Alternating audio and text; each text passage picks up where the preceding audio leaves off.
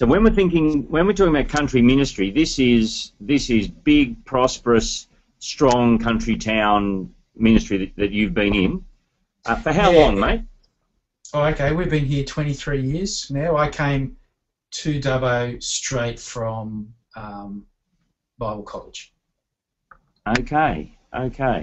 Now you've been working in the Presbyterian system. Why Dubbo? How did you end up there? Did you deliberately choose there for strategic and thought-out reasons, or what was the? Yeah. Well, we did. When we were going through Moore College, Sue and I both wanted to go somewhere after college that, at that time, was more difficult for, in all honesty, Sydney Anglicans to get to. We were interested in getting to areas of New South Wales where, for a whole range of reasons, it was more difficult for strong Bible teaching to get into, and which hadn't really had a legacy of strong Bible teaching like perhaps you might say Sydney had. Okay. And so, yep. Yeah, so the way the Prezi system works is that towards the end of your training, you get a list of places that put in for what they call an exit appointment. And for a long time, Sue and I had been thinking, it'd be lovely to go to a place like Dubbo, because we thought it's strategic, gives us not just Dubbo itself, but more of a regional influence as well. And by the grace of God, when the list came out in my final year, Dubbo was on it for a range of reasons, and so we put our hand up to come here. Okay, excellent. Now, when you started there, in terms of church planting, Dubbo wasn't a like a startup from scratch. A little church in Dubbo 23 years ago. Yeah. Dubbo had a checkered history, so it had gone through some a bad period, and it became what was called at the time a project charge, which meant that it had issues. And so rather than the little church that was here of about 20 people being able to invite a minister, the denomination decided in its wisdom, hang on, we're going to actually appoint a minister there. Okay, so you started with about 20 people. 23 years later, mate, how many, I know you're always reluctant to talk numbers, but how many people have you got in Dubbo and how many congregations roughly? Just kind of broad brush. Broad brush, we now operate on a network of 5 churches, and probably all up, if on a Sunday and a Tuesday, we'd have something in order of 300 to 400 people. Okay, fantastic. That's great. The great kindness of God. Let me ask you, in terms of this webinar and country ministry, is there a particular kind of man that you need to go and work in the country? Do you need to be able to drive a tractor or own a rifle or something? Well, look, it probably doesn't hurt, but our experience was, like, I'd never lived in the country before, and so both Sue and I had grown up on the Central Coast, so it was a bit of an unknown. And to be perfectly honest, coming to Dubbo is, I know Dubbo's got a Dubbo sort of reputation, but in many ways it's not a big difference to metropolitan ministry because it is such a regional centre. So It's a little bit embarrassing for me talking about planning in the country, because in some ways Dubbo's not real country in terms of people's mentalities and thinking. It's a big centre. I mean, when you live where I live in the eastern suburbs of Sydney, kind of everywhere's the country. Yes, that's true. About, is there, when you've known guys who've worked in smaller centres, you get towns 5, 4, 3,000. Are there particular aspects of ministry 5, 4, there? 300. Yes, actually, you're right. 5, 4, 300. Are there particular aspects of ministry there that you need? Does a bloke need particular patience to work in a little town? Is that the you live with your mistakes for a very long time in a little town? Absolutely, and the mistakes are very public, and everyone will know about it. Even coming to a place like Dubbo, one of the things that we were surprised at was the lack of anonymity. One of the great strengths of being in the country is that you'll bump into folk in your church family just walking down the street, which rarely happens in Sydney. Yep. So you will bump into people all the time at school, at sporting events, at social events in the town, and so there's a real lack of anonymity, which has its challenges but also has its great benefits as well. So, for example, in the first week that I was here in Dubbo, I can't even remember how I got into the conversation, but I ended up having a conversation with someone down the street who was telling me about the new guy who'd come to Dubbo to the Presbyterian Church, and how he was telling me all about me, obviously not knowing that I was the guy. Now, this person was not a member of the church at that time. He wasn't one of the 20 people who were there, but yet somehow word even went around a place the size of Dubbo, so that here I am down the street and some complete strangers telling me about me. Okay. Now the beauty of that, that can be kind of hard and a big thing to live with, but by the time you've grown a large church in a smaller town, you can really be noticed as well, won't you? So people would be well aware of Dubbo Presbyterian in the town. We would think so, and yet surprisingly, we still are often bumping up against people who are unaware of our presence, or who I think we're always being surprised at how small a profile we actually have, and yet we do quite big community events, carols by twilight, before Christmas, where we actually have fireworks displays, and police are out actually directing traffic, because it's now so popular that there's traffic jams outside the building, people drive-bys and stuff like that, and yet we're continually bumping into people who weren't quite sure that we existed and where we are. So, right. Yeah, it's funny. We're surprisingly always surprising ourselves at our lack of profile. Okay. Now, are there particular dangers or difficulties in terms of long-term ministry in a country context, even in a large country town? Things that you've noticed compared to your your soft city mates? Yeah. Well, see, we came to Dubbo with an attitude that we wanted to be here minimum 10 years, because we were convicted that the country often suffers from people going to a church in the country and then, after the obligatory 3 or 4 years, they progressively move back to closer and closer to Sydney or the coast. So yep. We wanted to resist that. And I think that's paid dividends in the sense that country people are wary of blow-ins who just come and go, and so if you want to change something, people often they'll just consider, I'll outlast you. You'll be gone in 3 years, and then we'll go back to what we were always doing. And so there's been benefits in being here long term. The downside is that you do pick up pastoral collateral damage. Just from stances you've made on things, difficult conversations you've had to have with people. That doesn't go away in a country town, because what I found is that difficult people stay with you longer. In the sense that antagonists, there's not really a lot of other churches in town for them to go to, so they're not likely to just drive next to the Anglican or the Prezi church in the suburb next door and start going there. So your antagonists, in my experience, have, and maybe I've just had particularly persistent ones, but they seem to have stayed much longer than I was expecting. Yep. So you live with your good relationships longer, and you live with your difficult relationships longer. Absolutely. Yeah. Okay. So to that end, I reckon I've seen guys in the country who may be single guys. I reckon it's a very tough gig for anyone who's single. You really need a solid, quality marriage relationship that's working together in ministry, because I think it's a more isolating experience than being in metropolitan or coastal areas. Right.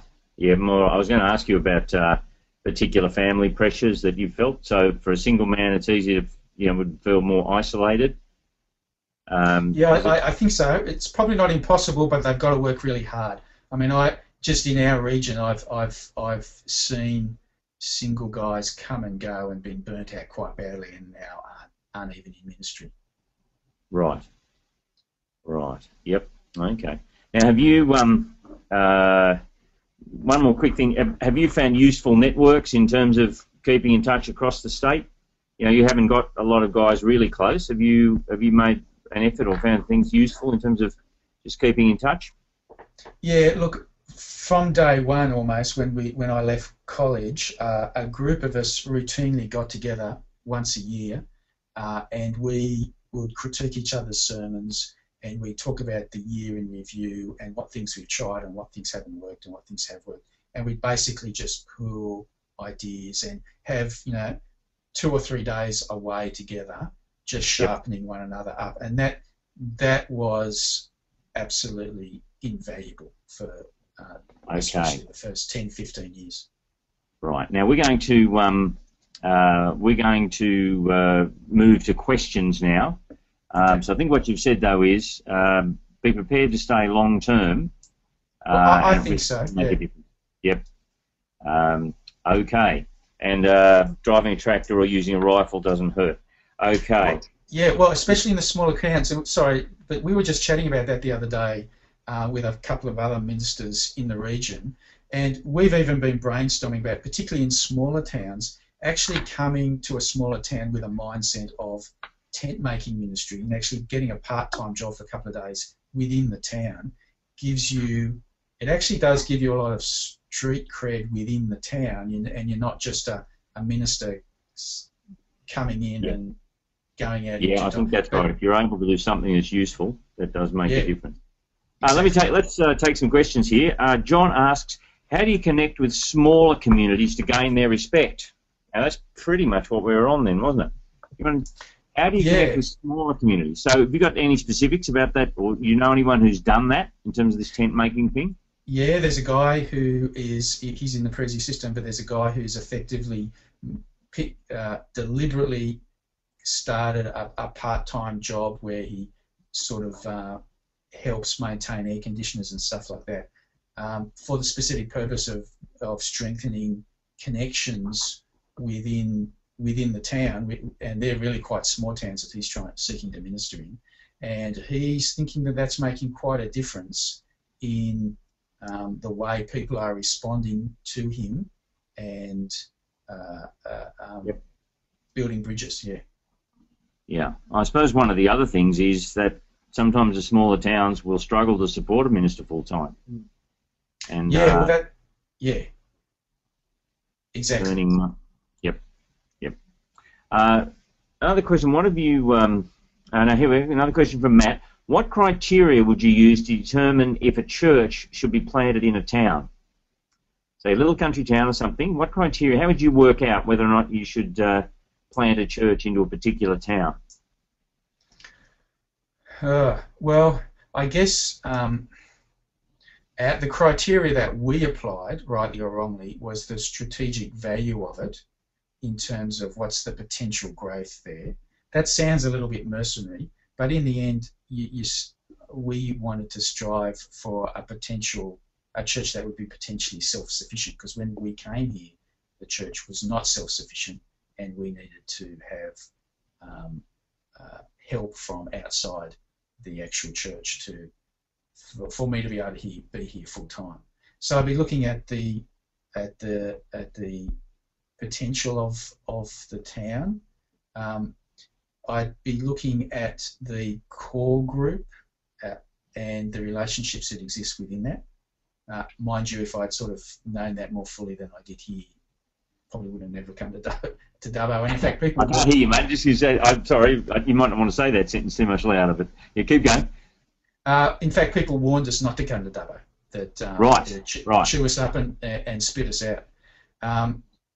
In the end, they're the sort of criteria, and obviously the man, the team, the husband and wife team themselves, more than anything, they've got to be people who I think have good networks already in place that will sustain them in the ministry. You've got to be pretty dedicated and know that you really want to do this. Yeah. Yeah, look, Another question. The whole Geneva push thing is just genius in terms of sifting that through that sort of material. Now, obviously, it didn't exist when we came here, Yeah.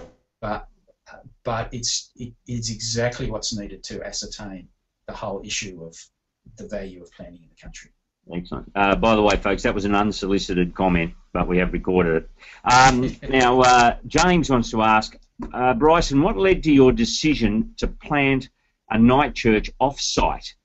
What do you think are the advantages of a multi-site approach in a regional centre? Well, the rationale behind our wanting to do that is, firstly, well, there's a range of reasons, I guess. We wanted to have a church that was targeting a particular demographic in town that we thought was needed to hear the gospel, and in particular a demographic, it was young adults, a particular demographic that was being targeted by, in all honesty, more other churches in town in an unhelpful way, we thought. So we actually deliberately wanted to plan a church that targeted a demographic of young adults. We then started to think, okay, what's going to be effective in doing that? And we thought an off-site venue for a demographic that in many ways is unchurched would be desirable. So we looked around for a venue that might be disarming and inviting, and so we were able to get one in the cultural centre here in Dubbo, a room in the cultural centre. So in many ways, the decision to go off-site was generated from the particular target group that we were aiming for within the church plan. Right, so you build your structures around the people you're chasing. Yes, exactly. Yeah. Okay. Got another one here from let me see, from Dave. Bryson, what did you do to overcome the quote "this is our church" mentality in the 20 people who were there when you arrived? I'm sure that was a difficult time for everyone involved. Are there particular lessons you learned about how to love and deal with those 20 people? Yes, yeah. It was a difficult time, and I guess all you can do is keep hammering the point that you just got to keep reaffirming that's actually not our church.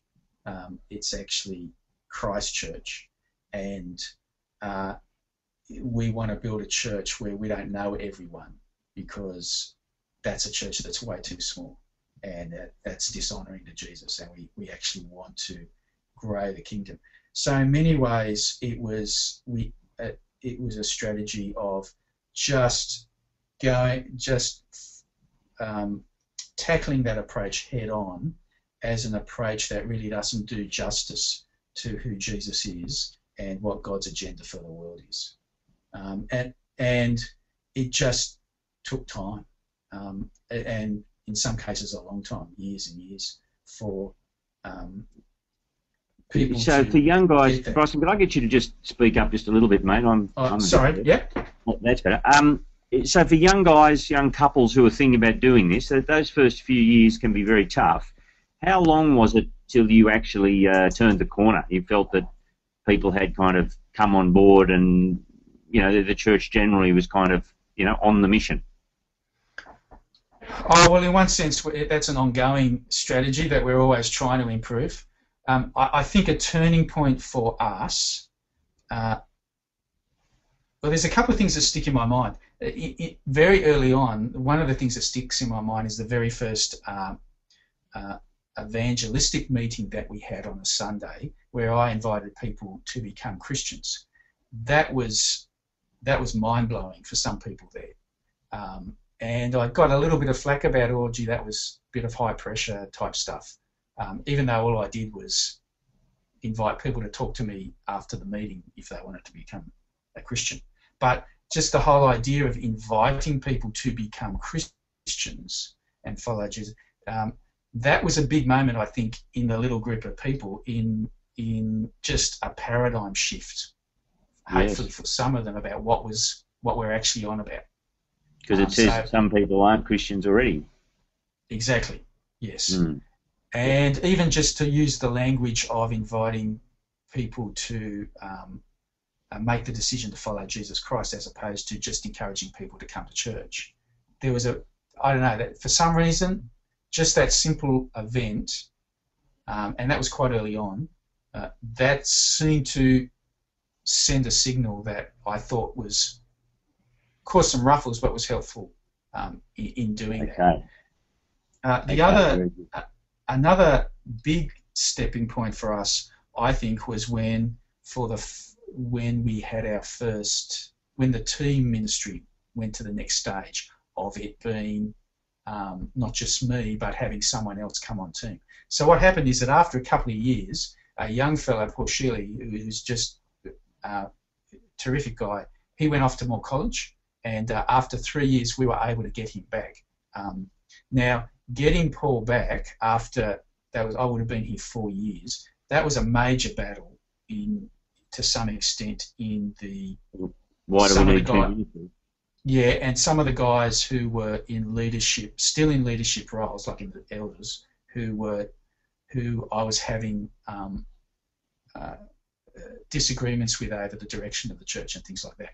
And so suddenly getting a second person and building a team ministry had the effect of broadening the horizons of some people, but for antagonists, I think it also had the effect of thinking, oh no, when this is now going to go on for a long time, because even if we see Bryson off, there's now another guy here.